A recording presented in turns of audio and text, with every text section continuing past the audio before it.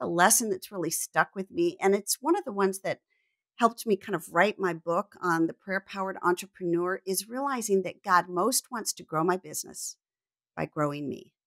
And he most wants to change the world by changing me. So I sit in my prayer chair and I say, bring me lots of clients, or bring me this contract, or help this all fall together, or open those doors. And God is saying, yeah, but I want you to become the kind of person for whom this is possible.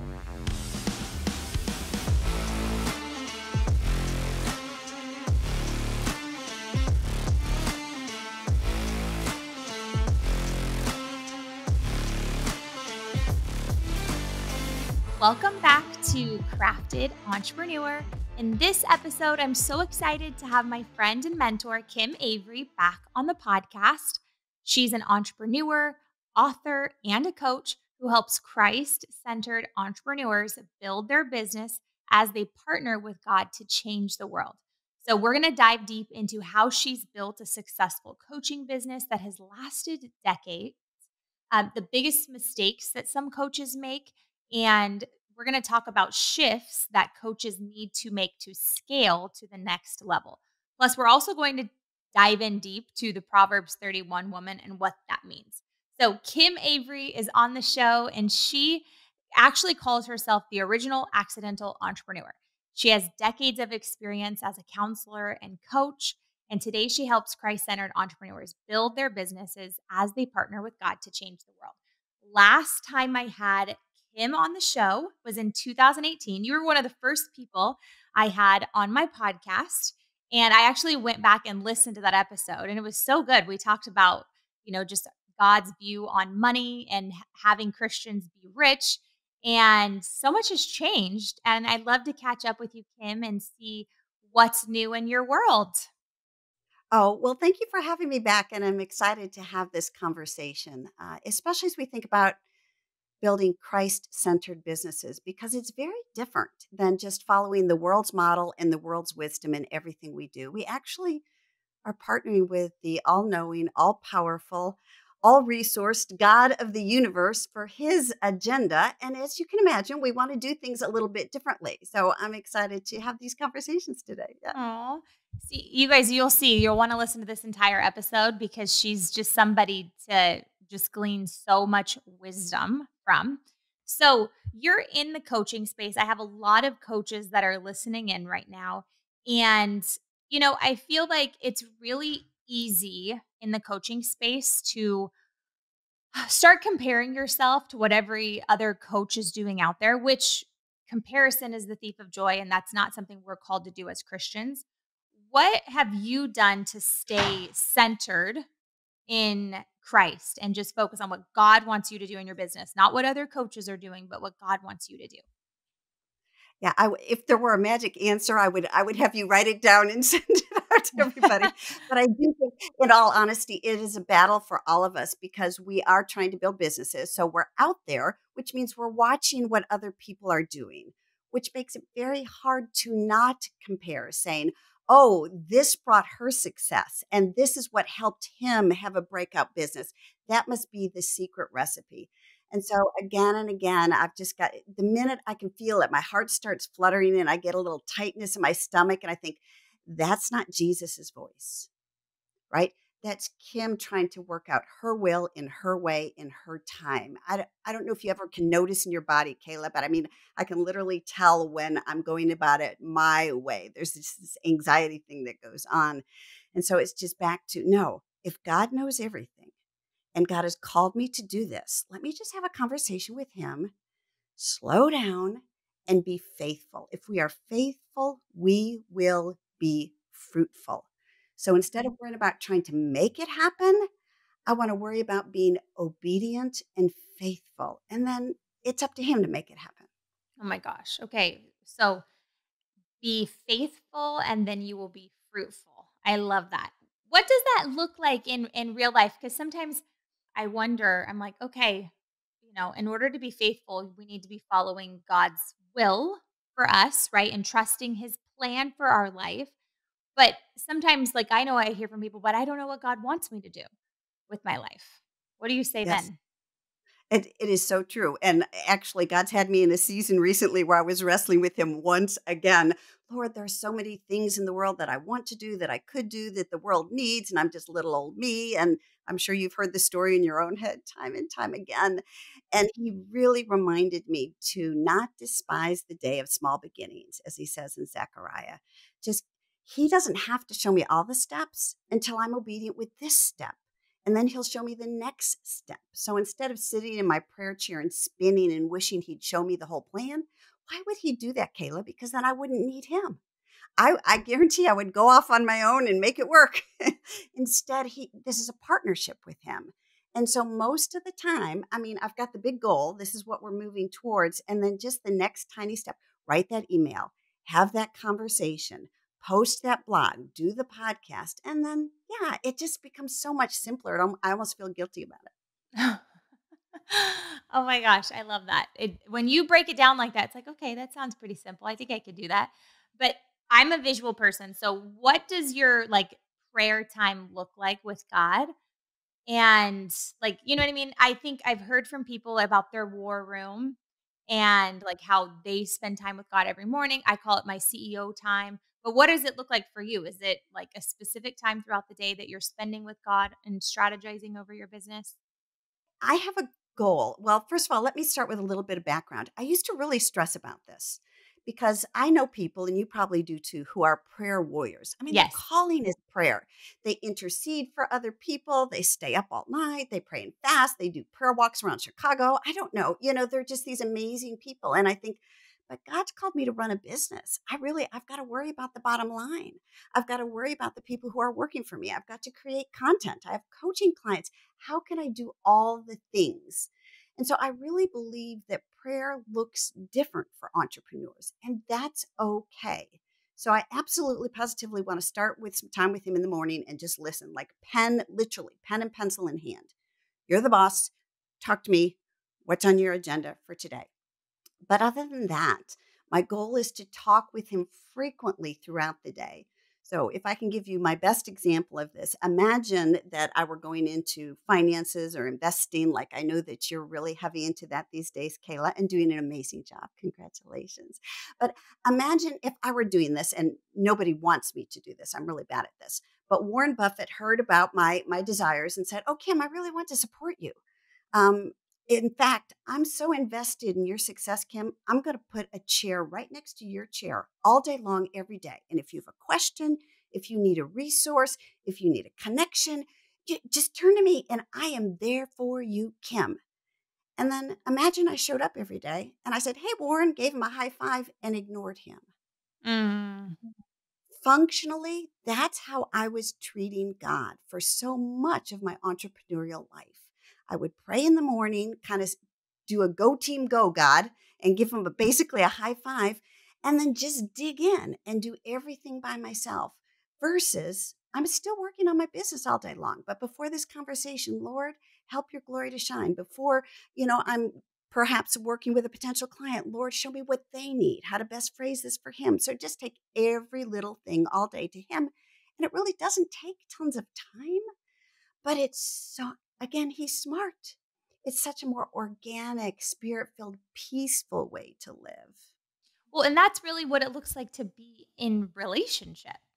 Is Yes. you're talking all the time, you're in communication, and it's building up that intimacy with God where you really feel him right there and you believe he's going to answer and that he wants to make it easy for you. I love that picture. I would love to have Warren Buffett right next to me, but even more, but we have God, we have the almighty God next to That's us. even better. It's even better. Better than Warren Buffett. It really is. Oh my goodness. So, how did you know it was time to move from counselor to coach? It was just, yeah, that's a tougher one. I think the Lord just really captured my heart with the vision of forward movement. So, counseling has a lot to do with what's gone on in the past, which is incredibly valuable. And we all need to deal with our past, don't we? And heal from our past because we all have wounds. But there was just a point in my life where the Lord started having my eyes kind of look down the road. And coaching is such a ripple effect type of thing. If I can help one person, one healthy person live Christ saturated, joy filled, purpose driven life pouring into others. That doesn't just impact them, it impacts their family and their neighborhood and their church and the marketplace. And so it's hard not to get excited about that. Oh my goodness. I love the way that you put that. I recently just experienced like deliverance with a pastor, like a deliverance prayer. It took like several sessions. What's your beliefs on that? Like deliverance instead of counseling? Because, I had gone through talk therapy for some stuff and I felt like the same. I was like, I'm actually more agitated after going to like this therapist. I was like, I wasn't that mad, but now I'm really annoyed and I don't know how I'm gonna move past this. And I was praying and my friend said, "Oh, you need to talk to my pastor." And it's been like life changing for me, but I want to know what your thoughts are on deliverance. Oh, that almost makes me cry. Such a gift. God is so good, isn't he? Um, but it kind of goes back to he has a unique path for all of us. So I do think it's incredibly valuable for some people to be heard. Some of the pain, some of the wounds we all carry, they deserve a witness. They deserve someone to see them and grieve them with you and honor that before we can heal from it. And that's incredibly valuable. And then there are other times and other things and other people, who is just like, I'm just done. And Jesus, this is just a divine moment. It's almost like healing prayer. Just sit with them and where is God in this? And how can he bring you this healing? And again, he's just so kind and gentle, and he wants us to heal. And often he meets us there as well. Okay, I love the way that you put that. That our pain is is powerful when it's witnessed by another, and sometimes that is what people need is just to feel justified in how they felt in certain Yeah. moments. Yeah. Life is painful these days. I know. I don't like it. I I don't like the pain. I was getting a massage yesterday, which I shouldn't complain about, but I was praying like, God, give me downloads, and he totally gave me this visual. It's like this is painful. My lower back, I've been having issues. And he's like, but after the pain comes the change, right? So you have to like move through that pain. If you sit there, it's only going to get worse. So like you have to have the pain get worse for a second and then the light like opens up and you're feeling better. And I think he was showing that to me like as just my life right now. Like I'm in it, I feel like I'm in the refiner's fire. And I know a lot of people listening in right now are in that moment too, where it's like God's just like taking out all the impurities. And it sucks when that's happening because you see, gosh, I have a lot of impurities inside of me, you know? But I know you've built up this incredible business and you haven't gotten there without pain. What have been some of the hardest like moments of your entrepreneur career? Oh, wow. Wow. There have been so many. Being an entrepreneur, to everybody who's listening, just thank you for the work you do in the world. This is hard. It is glamorous, right? I mean, we do get to choose our own hours. We do get to lean into our strengths. We get to choose the projects and the people we work with. And it's an incredible blessing. But we work longer hours, wear more hats, face higher expectations, and experience more disappointments because of the incredible risks we take than I would say your average employee does. And it takes a toll. So whether it was starting my business or like you said, anytime the Lord transitions me, there's just a huge learning curve. I think the lesson that's really stuck with me, and it's one of the ones that helped me kind of write my book on the prayer powered entrepreneur is realizing that God most wants to grow my business by growing me. And he most wants to change the world by changing me. So I sit in my prayer chair and I say, bring me lots of clients or bring me this contract or help this all fall together or open those doors. And God is saying, yeah, but I want you to become the kind of person for whom this is possible. If my contributions ever outweigh my character, Cayla, we see this all the time on the news with pastors and world leaders and movie stars. When their contributions outweigh their character, their lives implode and explode. And God loves us way too much. I'm like, Lord, please never allow that to happen. And so, yes, there's pain, but God whispers in our delights and often he shouts in our pain. And so it's a good chance to just lean in and to hear who he's calling us to become. You brought up your book, The Prayer Powered Entrepreneur. So good. We're going to make sure to have that link in the show notes. So everybody listening in right now can buy at least 5 copies because you're going to want to give them away to your friends. Sharing is caring. So, what made you write this book? Like, who were you thinking was going to pick it up every day and how was it going to help So selfishly, I wrote it for myself people? because I realized I was doing life and business all wrong. Well, that's a realization. And so I'll never forget, I was sitting there, it was somewhere around 2018, 2019, and I had this terrible flu. And it was a weird flu. It wasn't so sick that I couldn't think, but I was so sick that all I could do was think. So I just sat there all during this Christmas season thinking, which it's always a good time to think. And I was looking at my business and looking at my clients, and I thought, what's interesting is we are Christ-centered entrepreneurs. God is our CEO. And I'll be honest with you, most of our businesses, most of us don't look much different than anybody else's. We're just as worried, hurried, and stressed. And the kinds of results we're getting are just very similar to anyone, anywhere. And I thought, what is wrong with this picture? So it really sent me on a search through scripture. Lord, what did you promise me? He has promised me, like he said, in this world you will have tribulation. So I need to be real about that, right? That's one of the things he's promised me. But he's also promised so many things to us, scandalous promises. We can be joyful no matter the circumstances. We can have peace when all around us is chaos.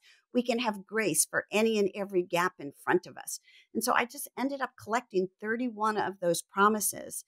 And I began, this is about 4 years ago now, praying just one of those each day of the month and starting all over again and again. Lord, I can pray these and confidently then just one small prayer a day and just watch how he's working. Just watch what he does. So I'm not confused by all the things.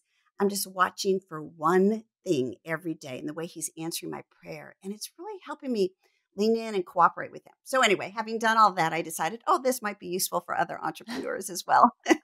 So it ended up in the book, The Prayer Powered Entrepreneur. I love it. And I was telling you before we got started that I've been giving it away to friends. And I feel like it's one of those books that you keep picking up, right? So it's not one of those ones you're going to do for 31 days and then put it away. It's something that it gives you. I like a to-do list. It helps me feel safe. And so knowing, I have something to pray about and guidance sometimes when we feel like maybe a little lost in what we want in our business, and to be reminded that we do business differently than worldly entrepreneurs. When social media is so loud, and I'm taking a social media fast, because I feel like that. I'm like, I need to be separated. Like it's separation season of where God is like taking the Christian business owners. So I love that your book is a tool for all of us. Now, we know that like I think having the right community and mentors for us as entrepreneurs are just as important, like I think, as our personal relationship with God, because I mean, and you can disagree with me on that, but I think God wants us to be in community and he doesn't want us to do this alone. How do people find the right community so that way they are not led astray? I know that happened to me for a while. I got in the wrong masterminds and I started getting into some new age stuff without even realizing it. And now I'm very like mindful. I'm like, new age. And I prayed away, but other people, like they just don't know what they don't know, and they need to be in the right community. So how can they find that? It's such a good question, and it's shockingly hard. So those who are listening who are struggling today, I just want to say, please, please keep at it because you're right. We were not created to do this alone. We were created to do this in community. Romans 12:6 says God has given us different gifts for doing certain things well.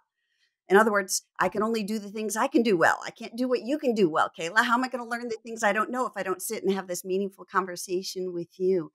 And so some of it's trial and error. But again, I would just encourage people to pause and listen to the inner voices it creates. Is it making me more anxious, more peaceful? Am I striving? Our shepherd's voice is quiet, but it's unmistakably kind. Not that he doesn't say hard things, but it's kind and it's gentle and he's leading us toward God, not toward self-sufficiency. And so I think when I check against those things, I can think, yeah, like you said, this just wasn't feeling right. I could tell. I didn't know. Trust that feeling. So good. Trust that feeling.